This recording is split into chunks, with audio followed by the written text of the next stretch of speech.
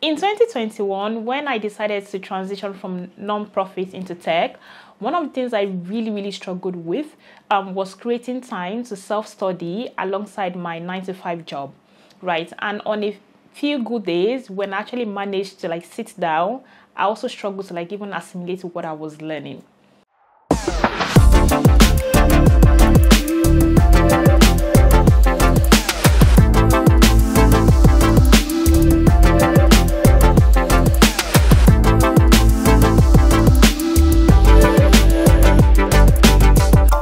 Hi, welcome to my channel. My name is Hadibola and I currently work as a full-time data analyst.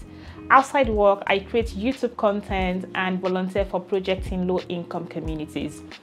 In today's video, I will share 3 things that you can do and implement right away to self-study data analysis and land your first data analyst role.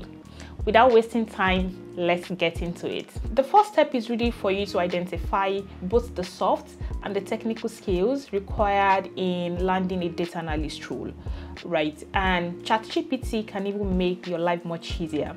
And for those that might not know, Chat GPT is an AI tool that aggregates information across the web, then presents it based on what you've requested for.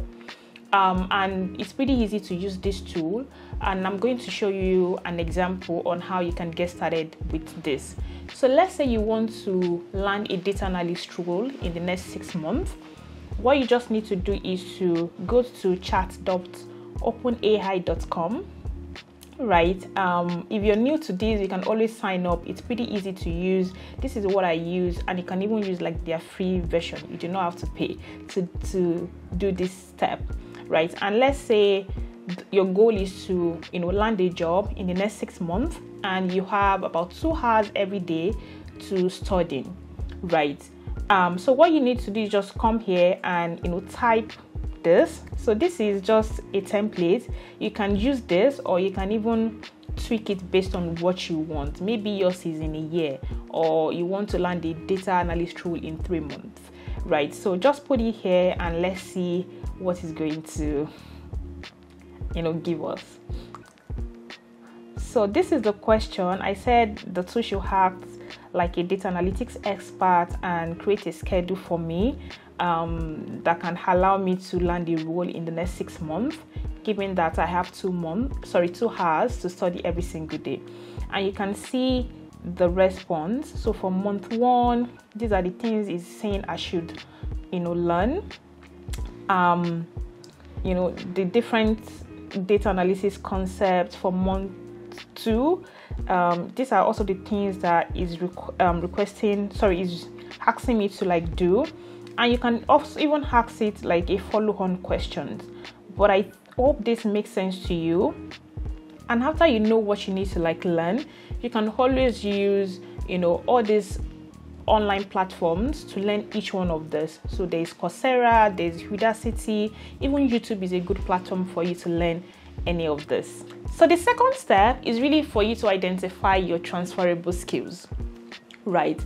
And what are transferable skills? They're really skills that they would always remain valuable irrespective of your titles. Whether you're a software engineer, you're a student, these are the skills that employers will be interested for you to have, right? So if you have a 9-to-5 job now, or you're even a student, right? These are the skills you will have used in interacting with people. An example might be maybe you're a leader in a group project at work, or you currently work as a customer service representative. These are the skills you will have used while you're interacting with people. And some of them include your communication skill, your leadership skill, and the list goes on. And if you're unsure or you're not clear about how the skills are relevant to your goal of becoming a data analyst in the next 6 months, like the example I illustrated earlier, you can also ask Chat GPT to help you list out the key soft skills that data analysts use, and you can easily just get a sense of what you need to hold on to. The final step of the final tip is you already know what the first step is really understanding what you need to learn. The second step is identifying what you already know or what you already have, which are your transferable skills. The third part, which is the final part, is really now to like share or showcase others in public, right? So you're taking a course on machine learning. Machine learning is a concept you did not know about before, right? That's just an example, right? When you're done with that course, share something you've learned, around the concept on your social media page, whether your LinkedIn or your Twitter, and really just ask for, feedback from people, because trust me, this is something that would help you to learn a role much faster than someone that is not doing that. An additional tip would be, which will be the final thing I would say, would be to also just find people that are looking to achieve the goal that you're looking to achieve, because honestly it will be a good space for you to meet those people, for you guys to motivate each other, and it will make your learning much faster. And that's pretty it for this video. I hope this has been really useful. Please don't forget to leave me a comment. Don't forget to subscribe, like, share, and thank you so much for watching. See you in my next video. Bye.